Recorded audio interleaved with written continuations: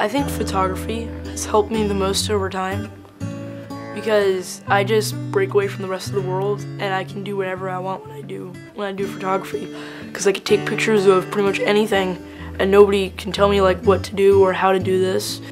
Here's some pictures that I took when I went on vacation. This was a piece of dune fence that had broken away. This is the sunset from the side of a restaurant that we went to. It came out really nicely. And this is a photo of the moon off the water on the night of the abnormally high tide with the large moon. This is the moon off the water from the back deck of the beach house that we were staying at.